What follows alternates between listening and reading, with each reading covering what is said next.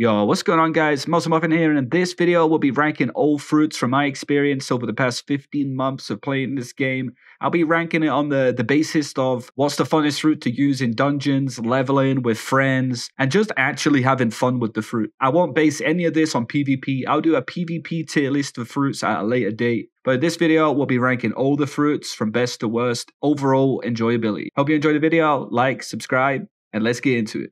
These fruits, I mean, they're fine. If you don't have a fruit and you don't want to get Swordstale or Blackleg, I mean, it is what it is. I heard Spin isn't that bad. I heard Kilo is terrible, and Suke's been around so long, everyone's just sick of seeing it. Moving on into the C lists, let's look at the rare fruits real quick. Now, Barry was my first fruit. It's going to have to be a C. I mean, if you put a lot into fruit, Barry has the biggest shield ever, and I believe it does 80 damage per tick, and it's got like a 2-second cooldown if I remember correctly. Let's say Gum. Now Gum, I'm going to give it a C tier too. I don't think it's that great. I mean, some people enjoy it for PvP, but this isn't a PvP tier list. This is leveling, enjoyability, and fun with friends. Now, the single target hits with it are so boring. At least Barry, it has like an AoE hit. Next, we're going to go with Mero. Now, Mero, I remember my boy Survivor Greg, when we started, I had Barry. He had Mero. For leveling, I mean, I think it had like a couple of moves that could kind of like hit a group of stuff, but it wasn't that bad. I would give it a C. Most of the rares, I believe, are going to be in C.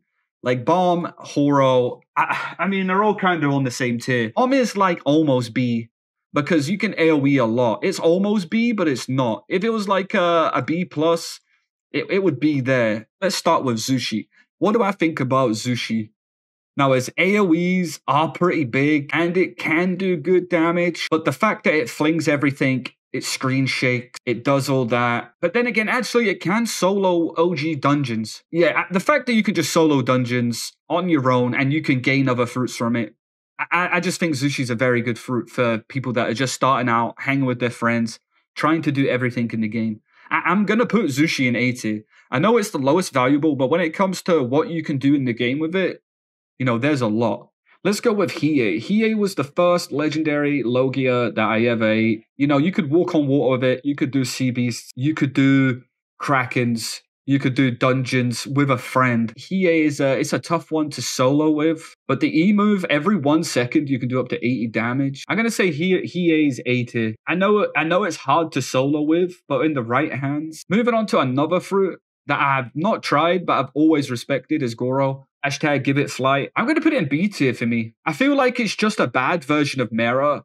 It like kind of has everything Mera has, but Mera can fly, and it just has huge AoEs with Mera. So next, I'm just going to skip Goro really entirely. Like for me, this is like, remember guys, this is like my personal opinion, and I'm going to put Mera in A tier. I feel like Mera has always just been a better version of Goro. Goro should have some kind of flight, even if it's just an item that it can like fly with. If it's an umbrella that spins and it's powered by electricity, or even if it was like a glider, dude, it needs something to make Goro a little bit. The same with Guru, though. The fact that all of its moves is nearly entirely based on PvP, and there's no kind of like quick AoE move. Like, okay, you do the big charge slam into the ground with Guru, but you know how long you have to hold that for? Yeah, it's a block breaker, but if you want to use it quick, it does hardly any damage, you know? Ito, it's entirely just it's just a PvP fruit. This isn't a PvP tier list, so I'm going to keep it a B tier for my personal like sake. The only great move really is the ultimate, and I don't want to have to use the ultimate every time I want to really hit a group of things.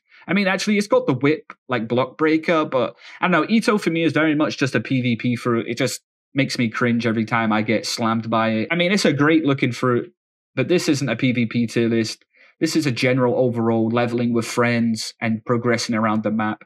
I'm going to put it in a B list. Anyway, moving on. Like I said, Mera, you can solo dungeons with this all day long. Hiei, I know there's a Hiei way to solo OG. Zushi, I know there's a Zushi way.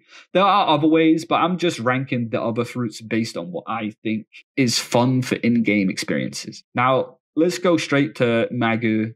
Clearly, it's an S tier. It's water. It's high DPS.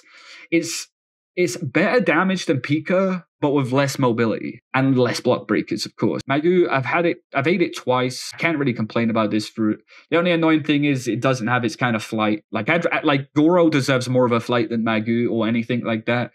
But I'd rather they had some kind of mobility movement, like Magoo in the animes.